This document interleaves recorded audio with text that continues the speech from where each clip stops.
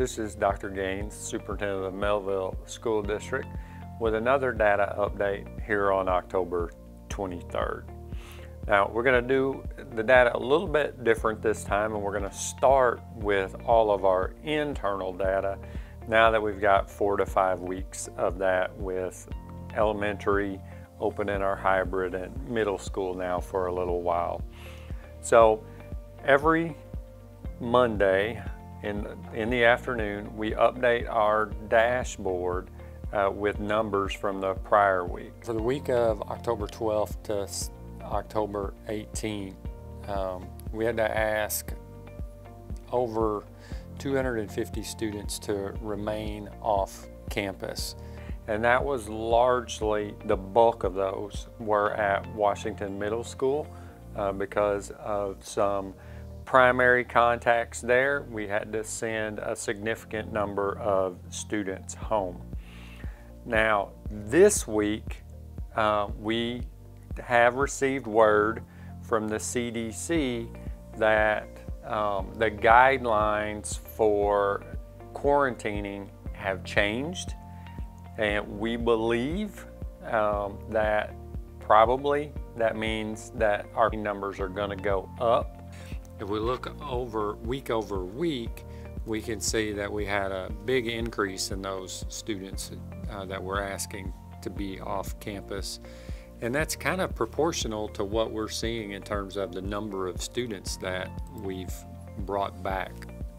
As we've introduced more students coming back to school in our hybrid model, our numbers have gone up, right? So we tripled the amount of kids who were on campus, and we've seen our numbers go up.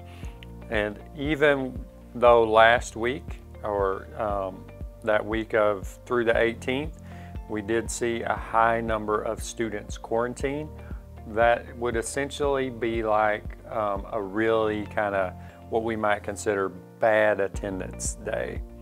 And we can see that overall, the rate of students testing positive over those first 4 weeks has been less than 0.5%, and that cumulatively about 8% of our K-8 students have been asked to remain off campus.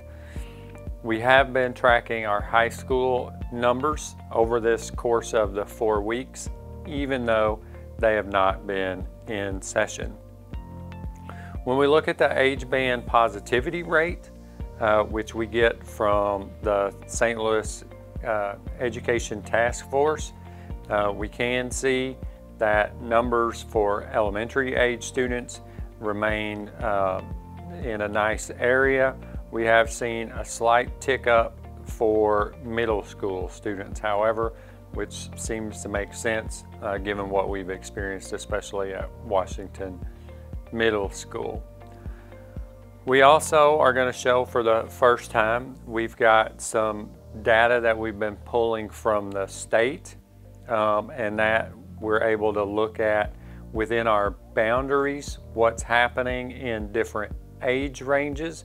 And you'll see that if you compare some of these numbers, they don't always match up from these different sources. That's been a challenge throughout the pandemic.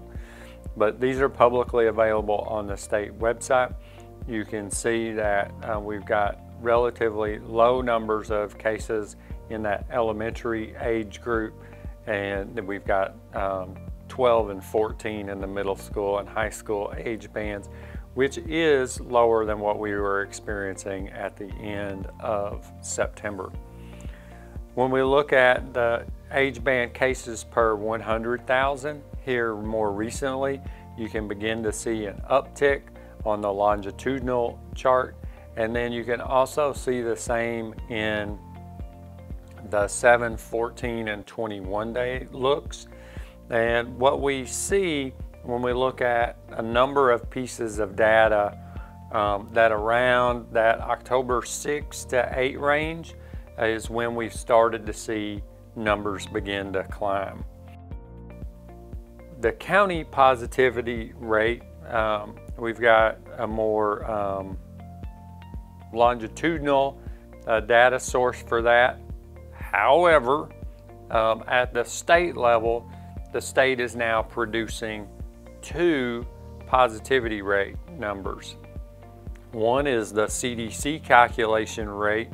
Another one is what they're calling a deduplication rate, and that rate is significantly higher.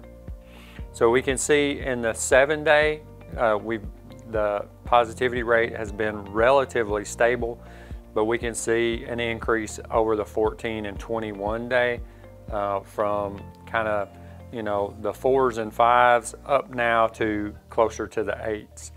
When we look at percent change in daily cases, that continues to be ups and downs over the course of the last few weeks. When we look at the cases per 100,000 within our zip code, again, we map that to, we've begun to see increases since about that October 6 to 8 range. In September, things were fairly stable to slightly declining, but in October, we've seen pretty much a steady increase throughout the month. When we look at the 7, the 21, and the 14-day looks, again, we're seeing those increases. So for now, the plan is that we'll remain in the K through 8 blended model, and we're still going to stick with our plan to move our high schools to blended models on Tuesday. I know high schools have been preparing for that. They've been sending out information relative to that.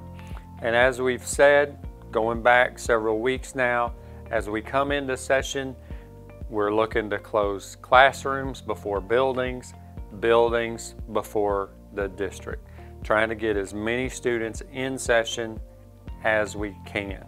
As always, you know, I kind of try to wrap this up with asking you to be sure to wear your mask and to social distance.